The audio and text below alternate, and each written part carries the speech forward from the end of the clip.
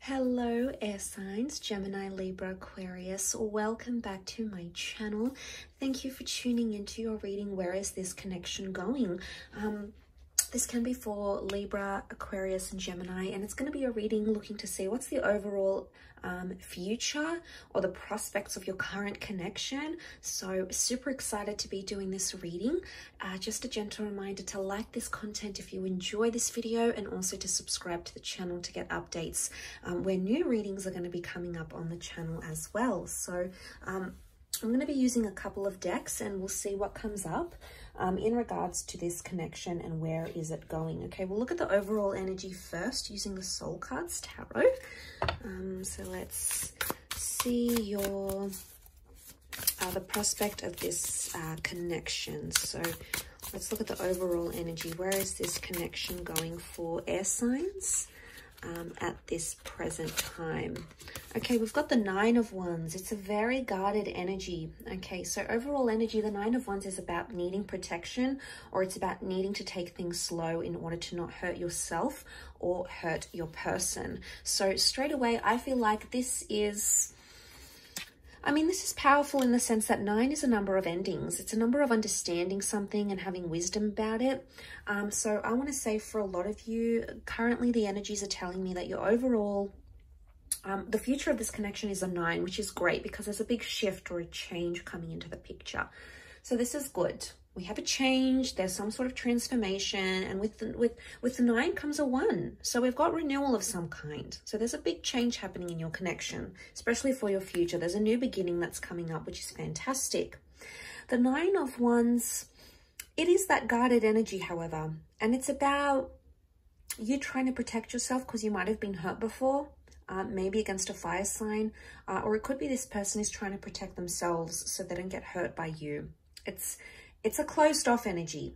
Now, that doesn't mean there's no future, because like I said, there's the possibility of new beginnings. So this is fantastic. What I think it's pointing to more than anything else, air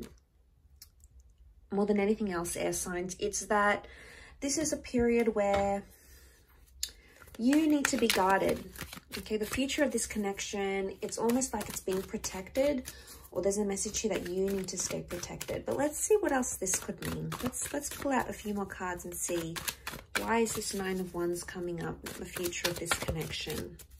There could be an ending for some of you. Okay, we can't deny that the 9 is an ending. Okay, there could be an ending in this connection.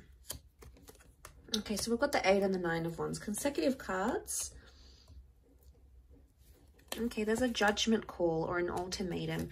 There's the shift taking place that I've mentioned. You've got some fantastic cards here, air signs. Okay, this is you as the Ace of Swords. So you're ready, and you've sort of positioned yourself in a place where you're fighting for a connection.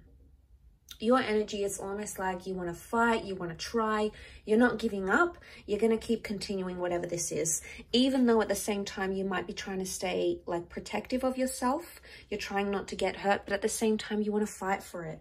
And this is very beautiful, you know, air signs. You obviously feel something very significant for this person, for this connection, and you feel like in a large part of you, the star, the Wheel of Fortune, that this is a fated connection, and it's like fate has brought you to this person, and you're not going to let go of them that easy.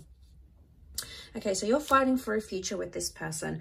The 9 of Wands with the star card, I'm getting something needs to heal, or something that's been continuously happening in the relationship that hasn't been going well, and it keeps happening and it keeps destroying what you have. You don't want that to break it down, and you want to heal from that. But I'm seeing you're going to be getting the help, or you're going to be getting the healing. The Judgment card is here, which makes me feel like there's a lot more. I think you're in for a surprise is what I want to say.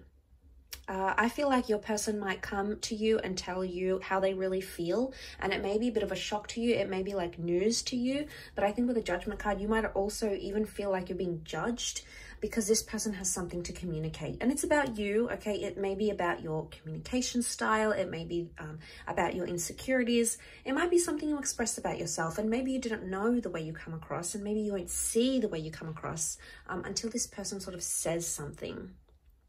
So I'm getting the vibe that they'll, yeah, they'll pick up on that, and they're going to sort of open up and tell you that, is what I'm getting here.